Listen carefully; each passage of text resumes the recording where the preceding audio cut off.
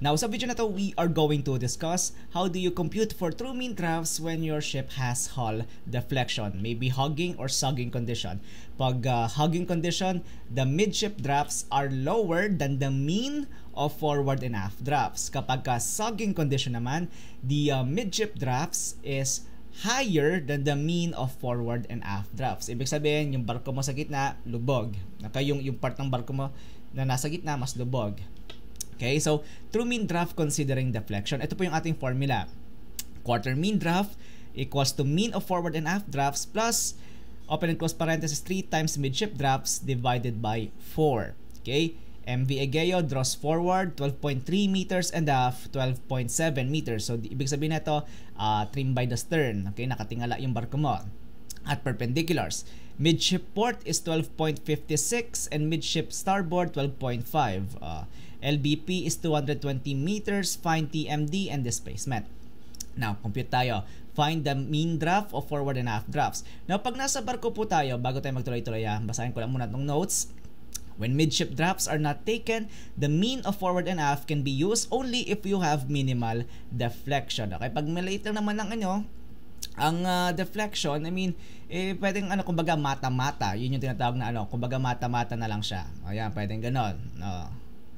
Sige, tuloy tayo. Yan, okay. Yan.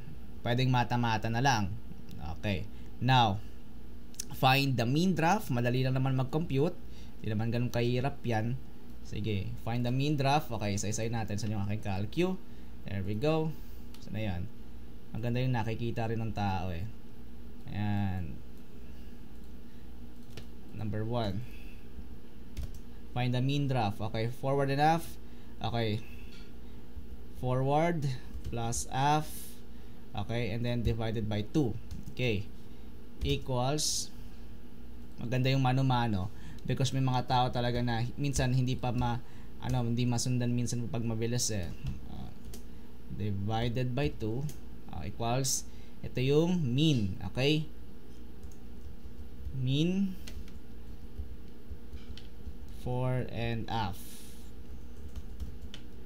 equals 12.5 meters.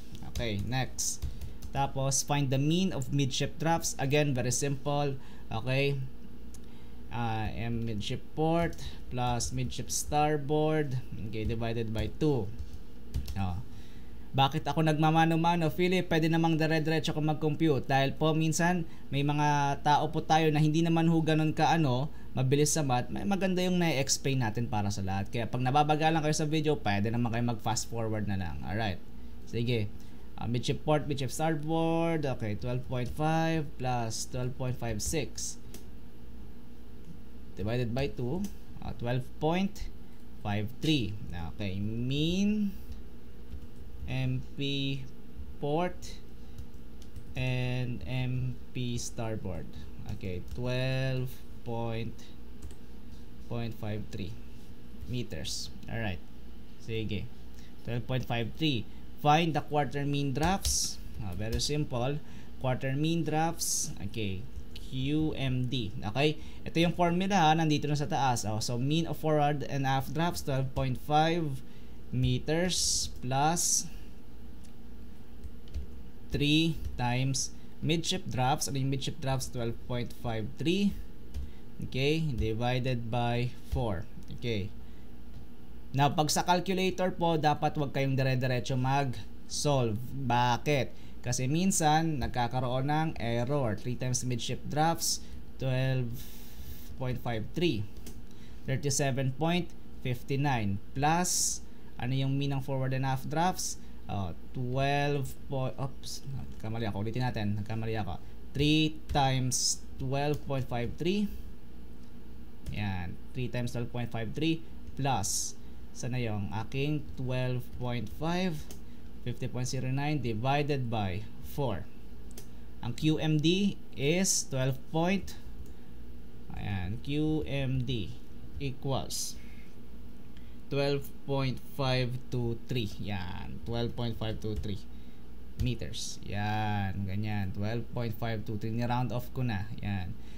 Tapos, ang next natin dito is solve for correction. So, ano nga ba ulit yung formula for correction? So, bali, trim. Okay? Ang correction is, teka, yan. Type natin correction.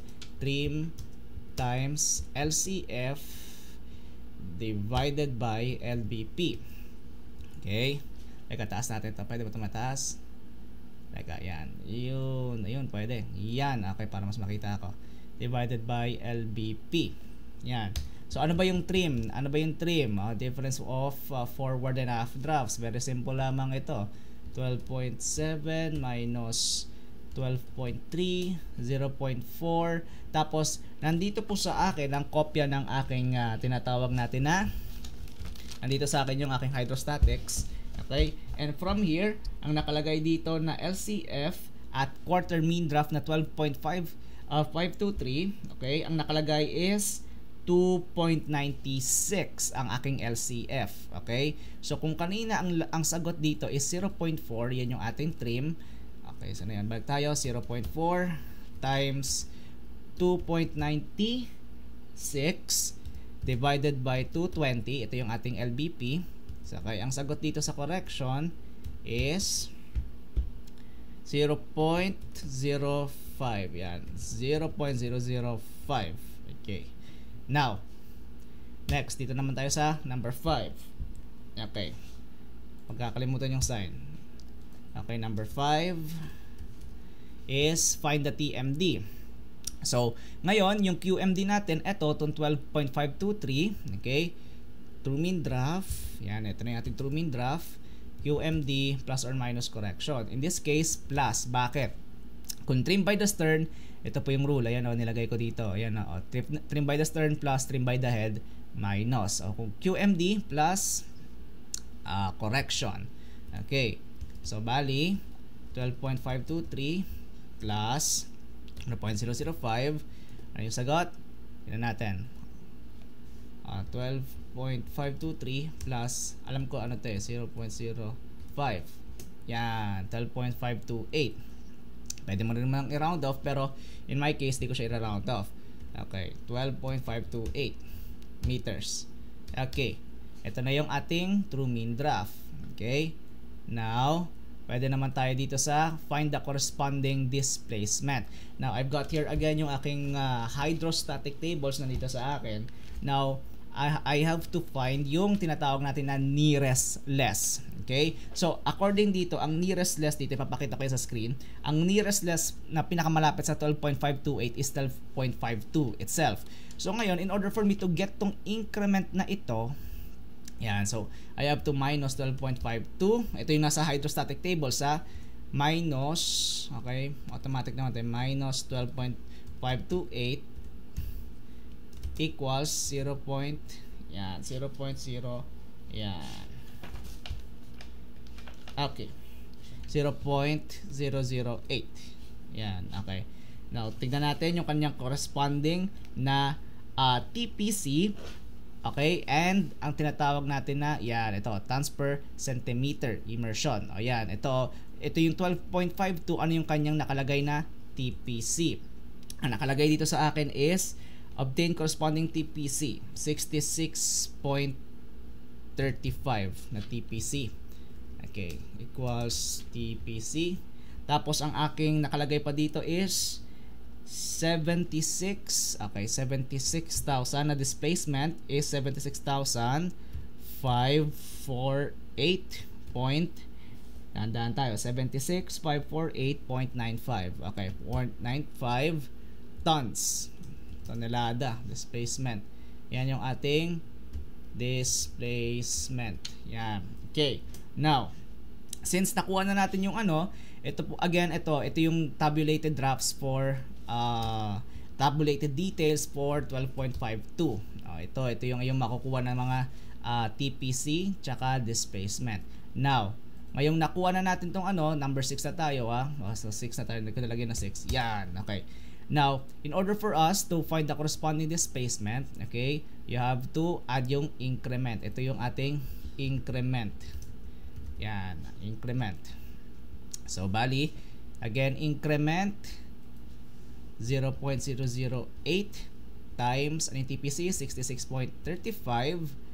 Okay, isa-isa times 100. So, ang sagot is 53.08. Now, yung 53.08 na ito, okay, ito yung idadagdag natin sa, kasi correction to 53.08. Okay, ito yung tinatawag natin na INC and correction value. So, lalagay ko na lang dito, INC value. So, you have to plus this, add this to your given na displacement kanina. Ito, oh. So, yan. Ito, itong 76. So, bali, ang sagot, okay, ulit naman tayo, 548.95 plus 53.08, 76,602.03. Ito yung final na displacement na tinatawag natin. Teka, pwede ba tayo itaas? Pwede pa. Kaya pa. Okay, siksik natin. Yan. So, 76,602.03. Yan. 602.03. So, then again, ito na yung tinatawag natin na okay, final. Ito na yung corresponding displacement. Ayan, ito na yung corresponding displacement. Okay? Kapag ka, ito na. Na-compute natin lahat. Okay, you have your, saan yung highlighters ko? Ito yung corresponding displacement mo. Okay? Tapos, ito na yung, ano mo, yung true mean draft mo. Okay? So, then again, ito pa yung quarter mean draft mo. Okay, so and that's it. That's very simple. Okay, this is how you compute for the true mean draft considering deflection. Now, itong mga topics na tinuturo ko dito, this would be handy on the next topics na we would discuss in the future, because we're gonna be tackling a lot of draft restrictions, average draft, average true mean draft, and also yung mga loading and discharging plan, plus may mga ballasting and deballasting sequence pa tayo. So again, medyo basics lang muna itong aking tinuturo. Alam ko some of you na mga, you know, yung mga talagang experts na dito, nababagalan sa turo ko dito. Bakit ko po binabagalan? It's because, then again po, computation po ito. Okay, sometimes people mess up yung if you read yung mga trim and stability na book, sometimes yung mga basics, dun sila minsan nagkakamali nagkakamali ng publication. So, kailangan din nadaan-daan natin. So, you know, just a quick reminder lang. So, then again po, this is how you compute for true mean draft kapag ka ang barko is merong deflection. In this case, sagging condition ang iyong barko. So, then again po, hope you've learned something new. Be happy, be healthy, and most importantly po, to God be all the glory. Glory, keep safe. Ingat kayong lahat. I am publishing my third officer crash course for our deck cadets and deck ratings who have little to no idea on how the job of a third mate is on board the ship. Sure, you can watch 60 to 70 or 80 of my videos here on my YouTube channel, but to save you time, okay, and energy, I have compiled this lesson for you, to save you time, save you money, save you energy, and also I want you to be promoted during a quarantine, okay? Because a lot of companies today are desperate on finding a competent third officer, but then again, it's kind of difficult right now because everybody is in solitary confinement. I am here to guide you. So you will never experience having, Philip, I am so scared of getting the next promotion as a third mate. Philip, I am so afraid of grabbing the next recommendation as a third mate. Well, then again, fear not. I am here to guide you on your next duty. Okay? Again, being a third mate is not that difficult on board the ship. The reason why it's difficult is because you lack the knowledge. On this third officer crash course, I have compiled a series of lessons for you. May you have the wisdom that you have been searching, and I want you to be the next third officer of our country.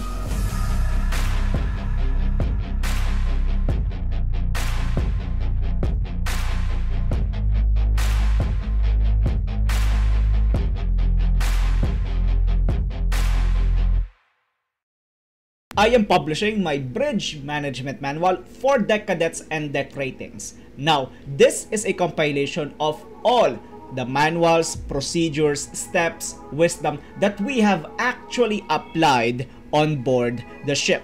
Unlike any other books that, you know, so much wisdom but you don't really use it on board.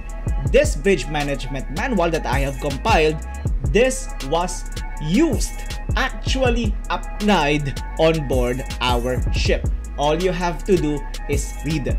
Now, this manual is a combination of GMDSS refresher worth 4,200 pesos, generic ECDIS refresher 2,500 pesos, SSBT refresher worth 2,500 pesos. Now, also, this is also a combined ECDIS generic, okay, 3,000 pesos, SSBT with BRM worth 4,000 pesos, third mate familiarization with full mission bridge simulator 4,500 pesos, passage planning with chart correction 3,600 pesos, radar navigation, radar plotting and use of ARPA operational level 5,200 pesos, radar ARPA bridge teamwork and search and rescue management 4,800 pesos, radar simulator course 4,100 pesos, steering course 1,500 pesos, automatic identification system 1,600 pesos,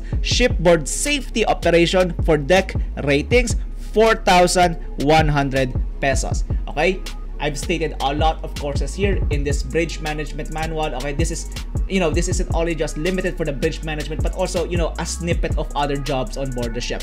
Okay, now I have compiled it here. Okay, and I will publish it, and now it's online for Google Play and or GUMROAD. Okay, you can just pick whatever site you are comfortable at. Okay, may you have the wisdom that you wanted for your next position. If you are still, you are a deck cadet or a deck rating who are, not really confident on your next job, you want to become a deck officer, this bridge management manual is for you for this price. Okay, I have compiled it. We have actually applied it on board. Okay, and you don't need to worry that much. All you have to do is read this manual and actually apply it. Now, if you have any questions, you could always hit me up, okay, at onlinethirdmate@gmail.com. I will be active on answering all of your questions or confusion regarding your next job. May you become the third officer and second officer that you truly desire. Take good care.